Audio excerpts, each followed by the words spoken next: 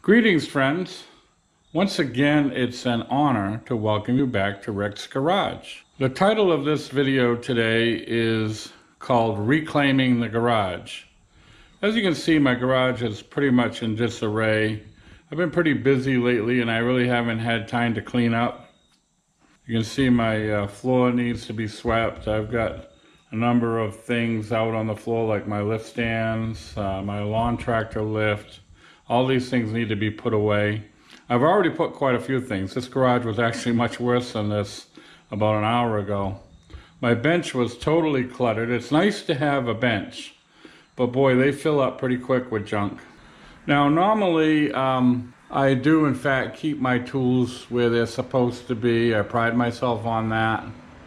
When I was training the young people before I retired, I always used to stress that to them, to keep your tools organized. I used to watch them. They spend more time looking for a tool than actually working. Well, that's kind of the state I'm in right now. That's why I'm stopping what I'm doing. Right now I'm working on this lawn tractor. I'm going to be posting a video on that. It keeps dying every 10-15 minutes, and I found the problem, and I'm going to be posting a video on how to fix it. Now, a lot of times my nephews will come and want to work on their cars in my garage, so I never allow them to put anything away. They want to put things away, but they just don't put them where they belong. And once my nephews try to put my tools away, I can't find anything. So I tell them leave everything out on the bench, wherever, and I'll put them away when I have time. Now, as you can see here, what I just finished doing was throwing all the tools I found around the shop on one of my carts. And I'm going to be taking this cart around to my tool chests and putting these tools in the drawers that they belong.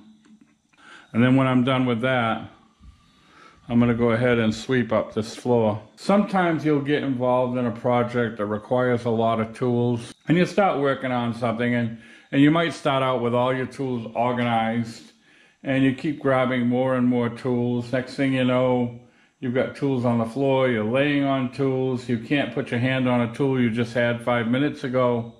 So when you get yourself in a situation like that, just stop, bite the bullet, put your tools away, and then restart in on the job. And like I say, that's where I'm at right now. I started working on this lawn tractor, and I couldn't put my hand on a tool right now if my life depended on it. So that's where I'm at. I'm stopping, I'm reclaiming the garage, and then we'll resume work. So that's all I've got, friends. I want to thank you very much for watching Rick's Garage. Before I go, I will post 2 videos to your left. Hopefully they'll be something you find of interest. Feel free to click on them. And to your right, as always, will be a picture of my avatar in the form of my trusty German Shepherd. He's still with me after all these years. He's 10 years old now. So feel free to click on that if you wish to subscribe to my channel.